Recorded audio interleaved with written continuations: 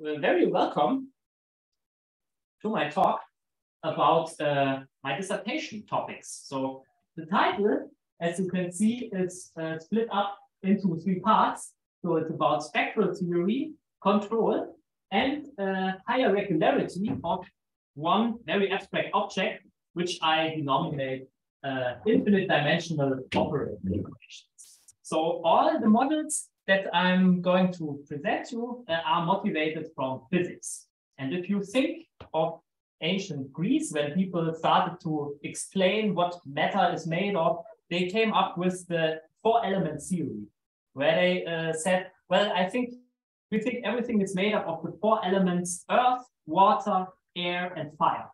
And 3 of these are also the elements that my talk is made of. And we will get into detail what these 3 pictures have to do with the 3 elements of my talk. Let's start with the first one. The first picture, it looks like grass. And so we are in the earth element of my talk. And it's about the applicability of an approximation method for a certain type of differential operator. So our first model comes from quantum physics. And so a very easy way to motivate this is to think of a single particle hopping on the integer numbers. So we have here, so this arc is a real line, and we mark some positions which correspond to atoms here. Yeah, and now we have one electron, one particle that can be described in its position by an element like an infinite vector. Yeah, so it just tells us, is it at this position, at this, or at this. And now we want to model like the behavior of this electron in the system. Does it jump to the left? Does it jump to the right? Or does it remain in its place? And one way to do this is via a discrete Schrödinger operator. And these operators look like the following. So they have a potential on the diagonal, which I write like this here. So, and this potential is made up of just 2 different values, zeros and lambdas, with lambda is also just a real number. Yeah. So, and we extend this periodically because we want our model to model a crystal. And a crystal is like a material that has some kind of translational symmetry in itself. So if you go in one direction, the patterns you see, they will repeat. And here we would have like a pattern that consists of like 3 objects, and they repeat after and after if I run along my one-dimensional crystal. In order to model this hopping to the left and to the right, we add something to this operator, which is a discrete Laplacian. And this is modeled by just adding 1s here.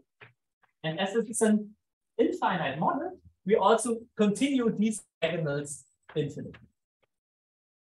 So far for the model, the operator that we defined here is our discrete Schrödinger operator. And we also can call it H. It stands for Hamiltonian. Potential is periodic, and the interest in an operator of this type comes from a method in numerical analysis or functional analysis. Namely, we look at this operator H, and we ask ourselves, given a right-hand side B that is also of a vector form, do I find an X here? So is this equation solvable? Do I have for each B a solution X? So this is the question of the intervertibility of this operator, which is classic in spectral theory.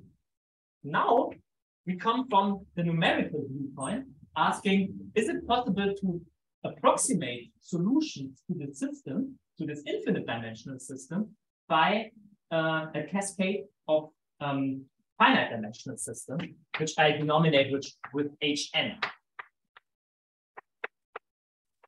So we can think of this process as taking a sequence of sections of our operator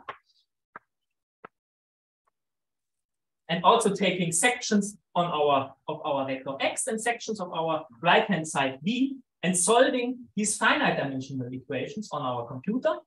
And then, well, of course, hoping that for n going to infinity, the solutions to our finite dimensional systems approximate a solution to the infinite dimensional system. Okay. So, of course, so what are we looking for here? I have now described the type of operator, and we want to find out whether there is a nice criterion that guarantees applicability of this, of this method, the finite section method, to a given potential. So if I give you a potential consisting of zeros and lambdas, can I decide just by looking at this of the sequence of values whether this method will converge or not? So I think the audience cannot read what is here in the title.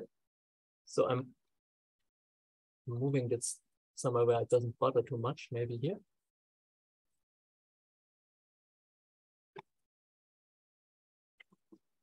So, and we want to characterize the applicability of this operator by a so-called trace condition.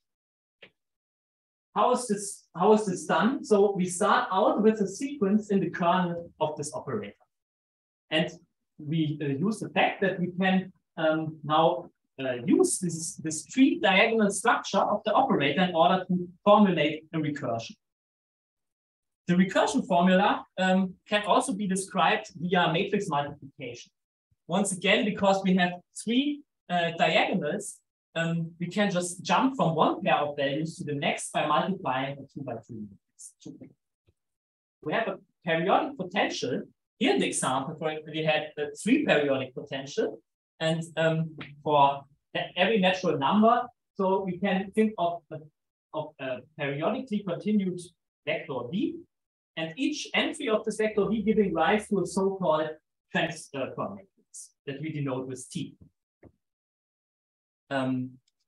So for a k periodic operator, we will have k different of these transfer matrices, giving rise to a matrix M. And this matrix M will be the one that we want to closely look at in order to have a criterion to decide whether the finite section method is applicable or not. So namely, we found out the following. This is a joint work with colleagues from Hamburg, Dennis Galaun, Julian Großmann, Marco Lindner, Enrico Ukena. We found out that this trace condition, so calculating the trace and looking at the absolute value, checking whether it's greater than 2, is already equivalent to the applicability of this procedure when we have certain conditions on our potential. So the first criterion that we found is when our potential has a period length of 4 or less. Then we can allow for every possible value of lambda. And then the only thing we need to check if we want to know if this method works or not is, we need to calculate the trace and check this method. So something seems to be happening for periods k = 5 and larger. And apparently this criterion that we have breaks down. So we have to add additional assumptions or stronger assumptions to still guarantee the convergence of this approximation. And we do this by restricting the range or the allowed range of values for lambda from real numbers to rational numbers. Again, something seems to be happening for k9 or larger, and there then the method completely breaks down. The only thing that still works if we restrict to potentials that have a value inside. All right. So how can one cook up a result like this? One needs to take a look at the core of this finite section method, which is a limit operator technique that I will present you in a very special case. So maybe if we start out with an operator like this, there are two types of matrices that we need to look at. And they can be created by running along this diagonal and shifting the elements on the diagonal up or below. And then depending on the direction in which I run, there are just, I think, 2K different operators one can get. And the next thing that one does is so-called, so we call it a compression. We restrict ourselves to just the positive half, so to say, of these operators. And then we get the following result. So this is classical theory. The FSM is applicable if and only if the operator H is invertible, which is, I think, a very natural assumption. If we want to solve the system, the operator should be invertible, so there exists a solution. And the second one relates to these one-sided compressions. So also these one-sided compressions need to be invertible, and well, the language in this community speaks of limit operators that one gets here. But in the special case of periodic Schrödinger operators that we have here, we can tone this down by the trace condition that we had before, and well, rewritten the above in terms of spectrum. We can still further simplify this result, and this is what we did in the proof. So I'm not going into details, but what happens is, oh, this is very interesting. What happens is that calculating the zeros that are in the discrete spectrum of these one-sided compressions, this corresponds to calculating roots of polynomials. And yeah, if the degree of the polynomial is not too high, one can solve the polynomial equation analytically with the computer. This is what we did for the range of potentials that I showed. Let's look at some images. So I told you that if the period length is less than 4, then the finite section method is applicable. How can we see this if the trace condition is fulfilled? How can we see this if we look at the spectrum of one operator? So for us, only the red line of energies is interesting. And the green part are the parts where the trace of shifts of our operator have a value less or equal than 2. Meaning, if I'm on this red line and I'm not in the green region, then my operator H is invertible. So we are interested in the values of lambdas that allow this conclusion. If I'm not in the green region, then I'm invertible. So the problem is now we do not only need to look at these green regions, we also have some purple regions that come from these one-sided compressions. So they add up some Dirichlet eigenvalues that we also need to consider here. But the way of thinking is the same. So the purple line is not allowed to cross the red line. And if this can be guaranteed for such a plot, then the finite section method is applicable to this specific type of plot. So how does this plot look like when we really have a problem? This happens, for example, in the 5 periodic case. Here we can see that for a certain value of lambda, we have a crossing of the red line. So this is a rational value. This is an irrational value. A crossing like this does not happen for periods less or equal than h at rational values. But it happens if we consider the period 9. There we find the following. So if we take the potential that is underlaying here, and then calculate everything that we need to, we will see there's a purple line crossing the red. So far for the first topic. So quick restart of our engine. We are coming now to the second element of this talk, which is water, or more specifically, coffee. So we have this cup of coffee, and the question, or what I want to think you the example that I brought with me is the following thought. If you zoom in very much into this cup of coffee, it will seem like an infinite lake. So there is no direction in which anything changes. So you could just think of a real line. And this real line just marks the extent of our coffee region. It's infinite. And now something happens, namely at a certain time, let's say t equals 0, someone drops a droplet of milk into your pot. So what you then will observe is a distribution that looks like this. So in here we have like 100% of milk. And outside of this radius, we have 100% coffee. Now we let time evolve. What happens? Diffusion happens.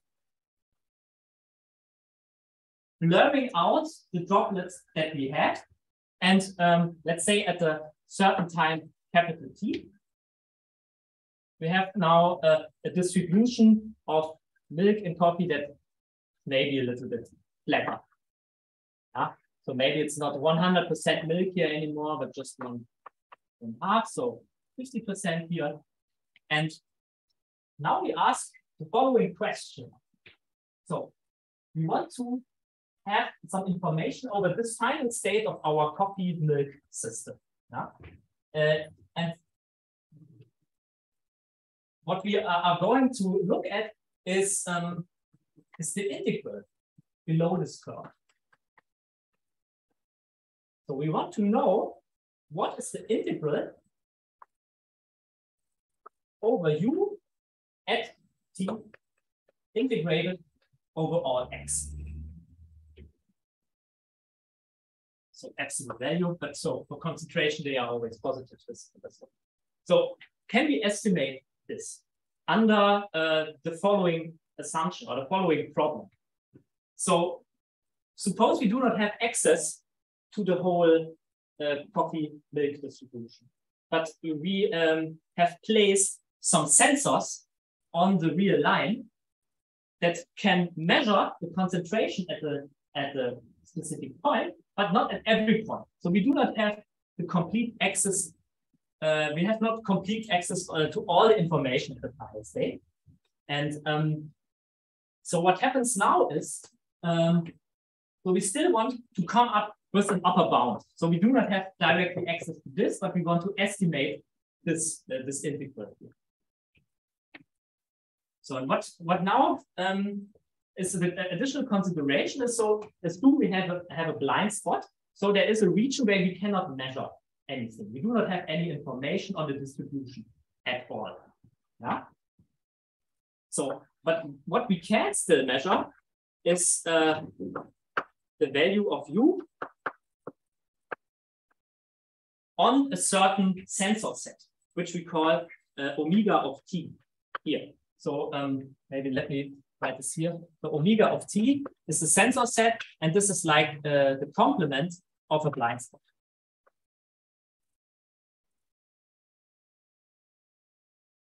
The blind spot is where I can't measure, and the sensor set is where I can measure. And now, so I have the whole trajectory that you also see on the two-dimensional plot here. I have access to this whole trajectory minus the trajectory on the blind spot. So my hope is that I can estimate or find an estimate that integrates or samples the distribution over this whole time, but only on the sensor set. And the question is if I can find something like this. And if I can, then we have something that we call observability. So we can observe, or we have information on the final state of our system in terms of an integral estimate on the final state. So what about movement? So what happened here is we have a blind spot that is fixed in time. But what about something like this? So a blind spot that is moving, that is extending, this is the non-autonomous addition to the problem that I'm seeing here. So I already marked it here. So our sensor sets can now depend on time, such as the blind spots. So they also depend. The question still stays the same. Do we have a final state observability estimate, but now for the case of moving blind spots or moving sensors? There's even an additional component that brings non-autonomy to it if you stick to the coffee example for one more time. Namely, the coffee or the physical properties of the coffee change also over time when the coffee cools down.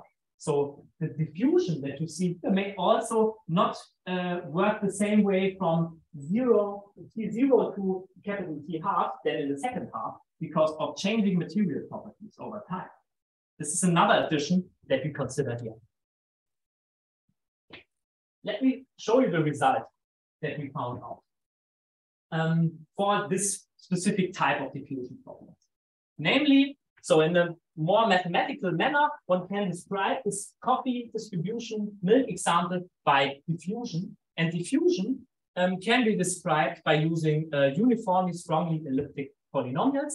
And this evolution process of a profile I can describe via a Fourier multiplier.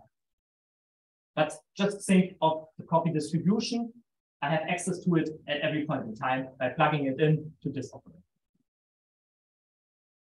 So now comes an interesting geometric path to it. Of course, I cannot allow every type of blind spot. I need to have some geometric restriction on blind spots such that something can happen.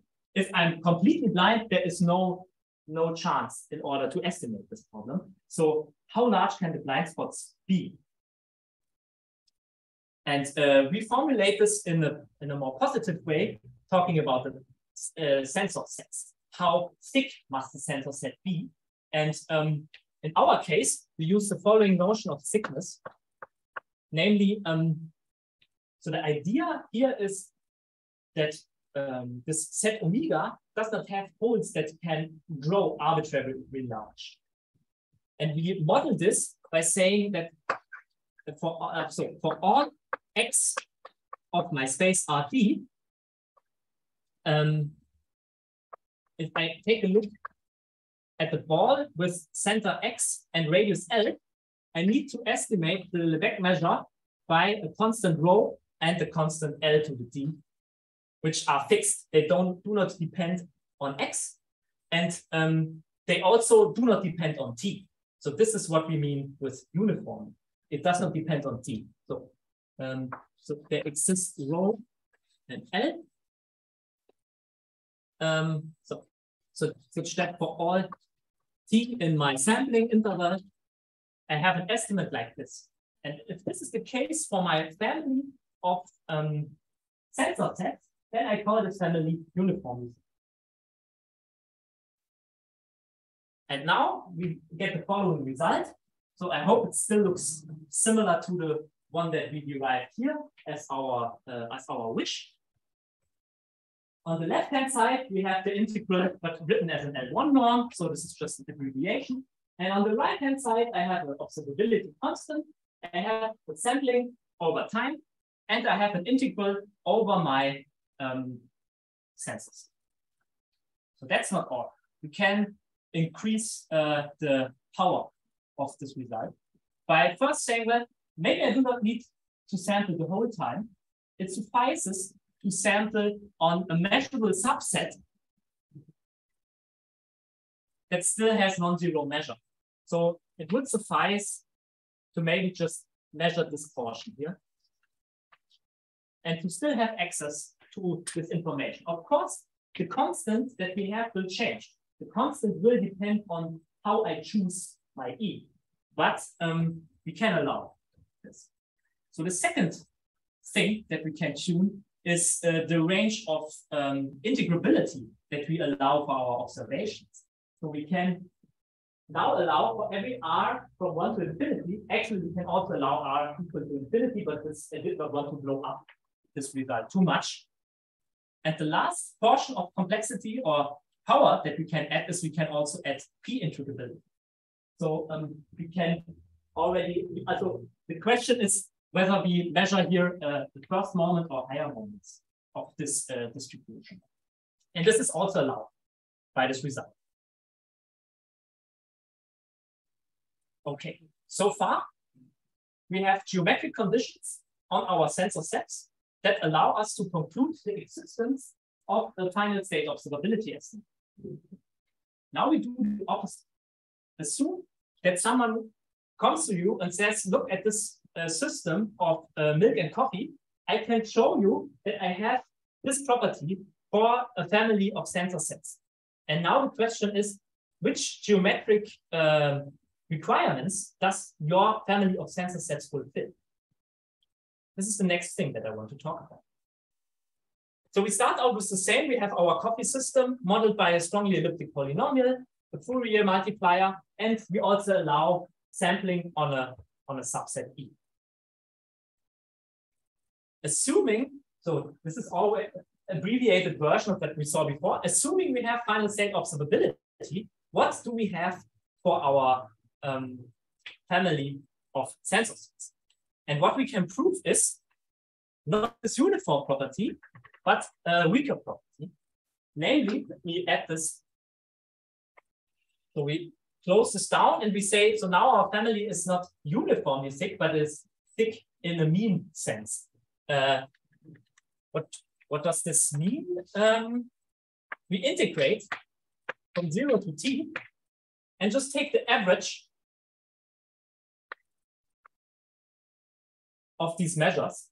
And if the average over our sampling interval is greater or larger, once again, a constant or two constants that do not depend on t, then we say our family is mean thick. And this is a necessary condition in order to derive estimates, final state observability estimates of this. So what does this mean? As an example, so this could be the family of mean thick sets. I have here completely thick. I have the whole space, then I do not measure at all, and then again I measure. Or I can also do something like this. I'm never thick. At no point in time I have a thick set that I'm measuring because my blind spots are just too large. Still, this could happen. So this would be this would be an example of a mean thick family of sensor sets. So, of course, we can also reformulate this result in an even more abstract setting, and this is actually where our investigations started from. There's a strategy called the Rodiano strategy that can be used in order to formulate like a plan of things that one has to check for a certain model to prove the existence of these estimates. And this is a result that we derived together with colleagues Clemens Bombach, Christian Seifert, and Martin Paukenhahn, which is, well, I need my evolution to be described by some sort of operator family that is well behaved. I also need now observation operators. So what I modeled here was just description to a set is now modeled via an observation operator. For this operation operator, I need two certain compatibility conditions that are called uncertainty and dissipation.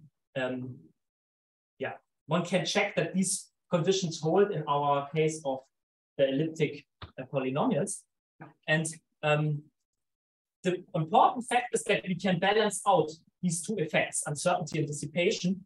There are two factors in the exponents, gamma 1 and gamma 2, and we need gamma 2 to be strictly larger than gamma 1 in order to derive final state observability. This is just some insight into the proof. So this is what it comes down to. Once again, hard reset. We are now at the third element of the talk, which is air. And we want to talk about flying, or better, a model that helps us to explain why airplanes fly. And before I do this, I quickly make some space on the blackboard.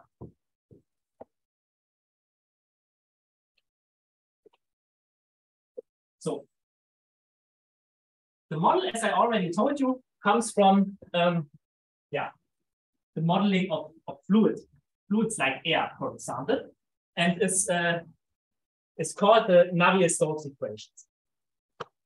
They can be also used to model other liquids other than air, but we just use this airplane example.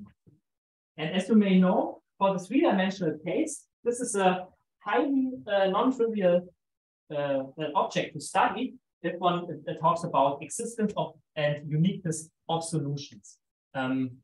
So if you need or want to win $1 million, so there is a prize if you can prove it in a certain setting for these equations. What we will do is we will stay in the two-dimensional setting where the existence and uniqueness of solutions in a certain regularity class is already proven. And we want to show that these solutions are actually better than one would expect. So we're in the airplane and we look outside the window and notice the wing. So I'm talking about a two-dimensional problem. So we take an intersection of the wing and we see it's shaped something like this. So have like a droplet-like shape here. And now what happens is, so the fluid that surrounds our wing exerts pressure from below and from above. And this pressure turns into force. Why is there pressure? Well, the pressure comes from the liquid that moves around. But it's faster on the upper side and lower on the upper side. And this leads to a higher pressure on the lower side than on the upper side. And therefore, our plane lifts off. So the domain that we consider, we can think of like a control volume like this. That's sufficiently large with boundaries that have sharp edges, so to say. Also, in the interior, this profile that we have is not completely smooth. It can also have some edges here. This is what one can say is an example for a Lipschitz domain, omega. So Lipschitz continuity means, okay, I do not have very round borders, but well, it's not discontinuous, right? So and now I already mentioned the two main players of our model, which are velocity and pressure. And if you start out with the physical model in a classical way, you would say, well, the second Newton's axiom tells us that the change of velocity needs to equal a force. So the acceleration times mass needs to be a force. So the force that we have here is a pressure that we denote with P. And what changes is also the velocity.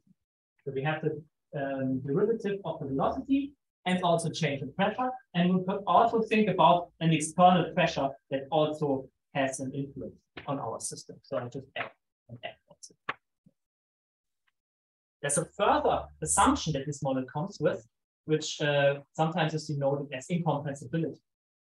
What this means is, if I have a fixed volume in here, and I let this volume move, of course, it's a fluid. It may not maintain its shape. This is like a characterization of fluid. There's a force here that may just bend. So let's say, after some time, my volume looks like this.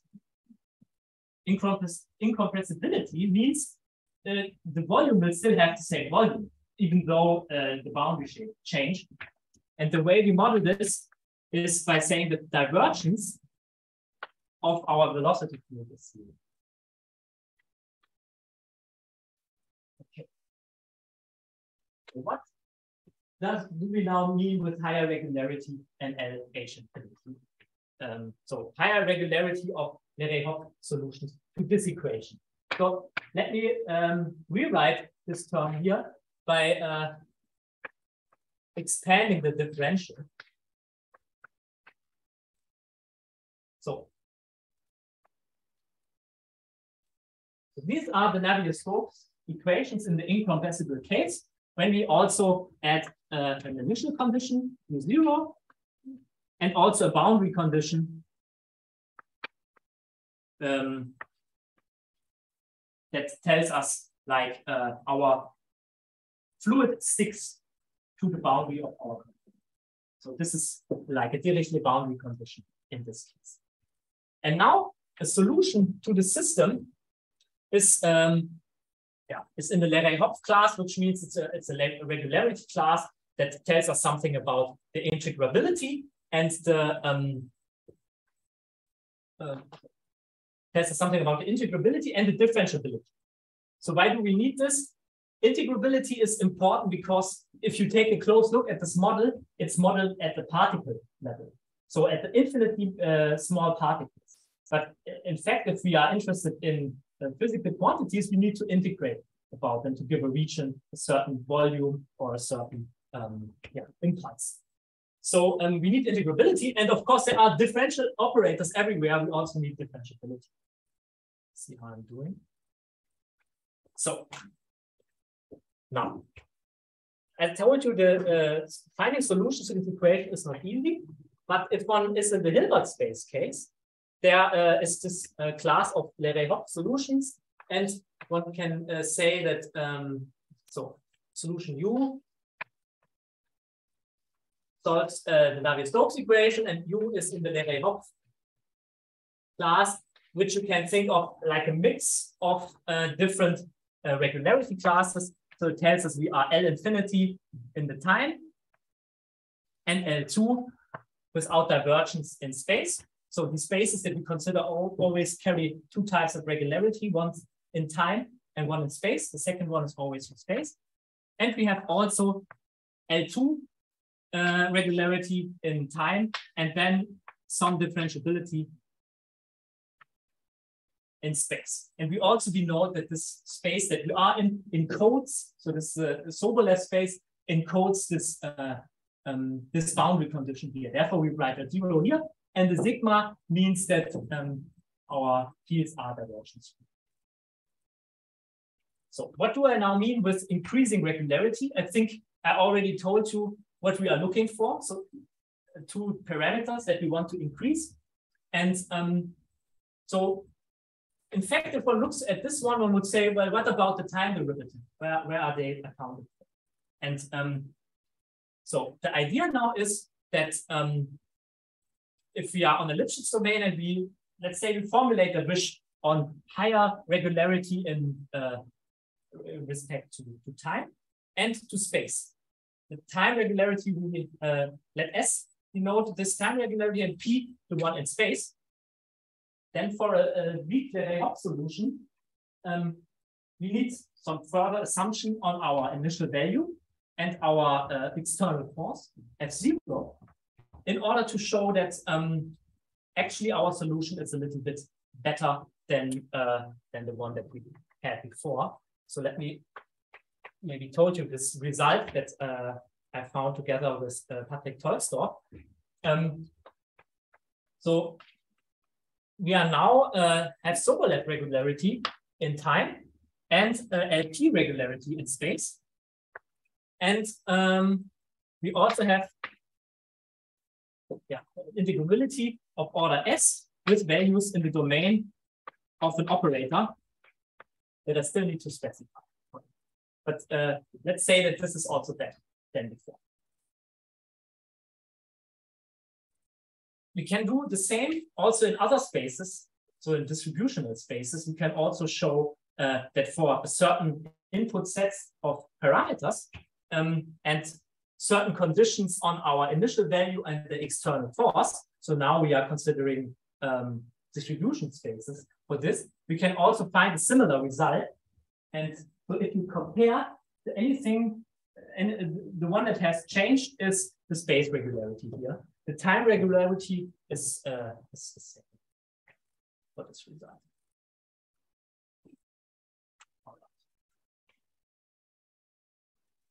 So how can we come to such a result for this nonlinear system? I need to rewrite the system a little bit in order to motivate better what we aim for. So the main philosophy of this approach is to solve the nonlinear system by taking a look at the linear part. So in order to see the linear part, I rewrite the system as follows. I take everything that is linear in U and in P on the one side, and on the other side, I put the stuff that is not linear in U.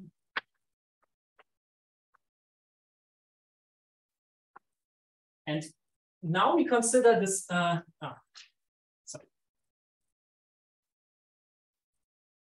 Leave it like this.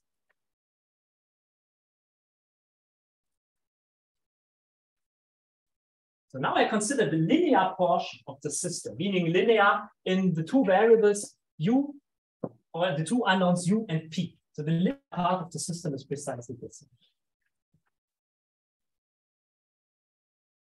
And this is so the Stokes system. The linear part of Navier-Stokes is called the Stokes system, and the operator that I wrote down briefly below, this is the Stokes operator. And the realizations of this operator on certain LP spaces are realized by putting a P in the sub-index here. And so for the last minutes, let me tell you how this road works if one starts out with a linear problem.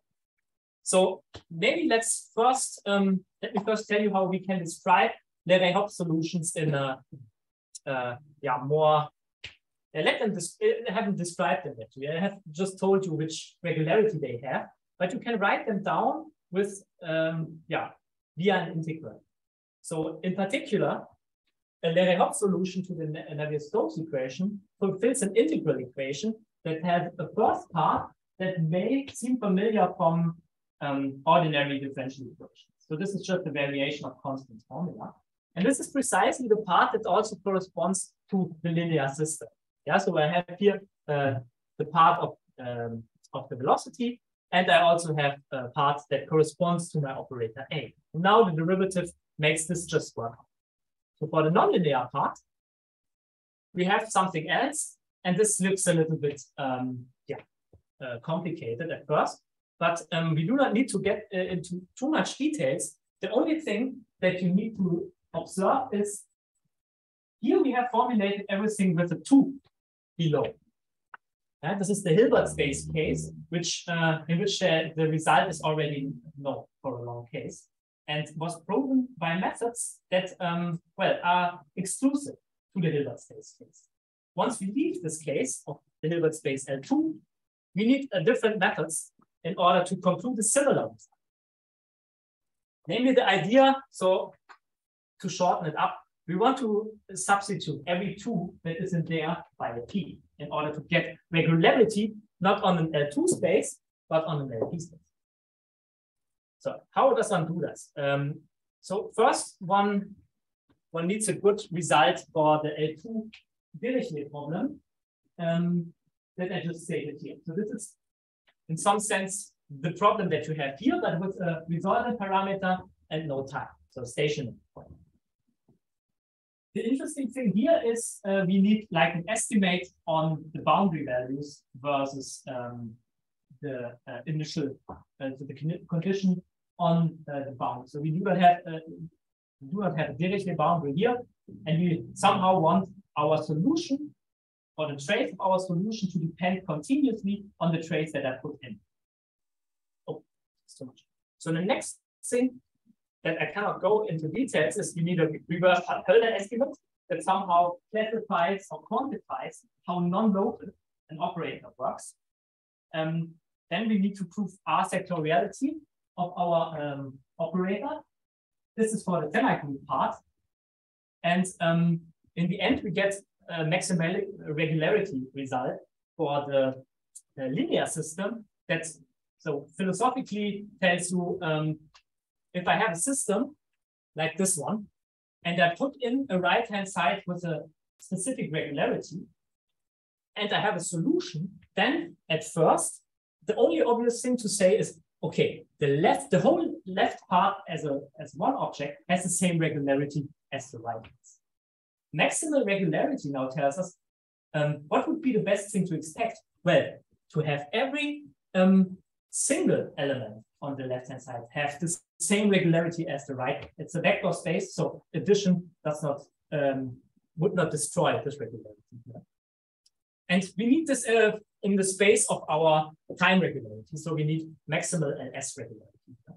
And with that, we are already at the end of my talk. So something to take home in form of images and messages.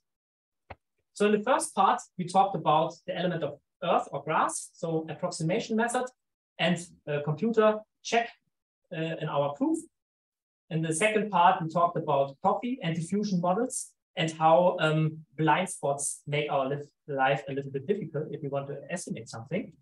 And in the last part, we talked about airplanes and why they fly and what we can tell about solutions to this physical problem in terms of higher regularity. Thanks.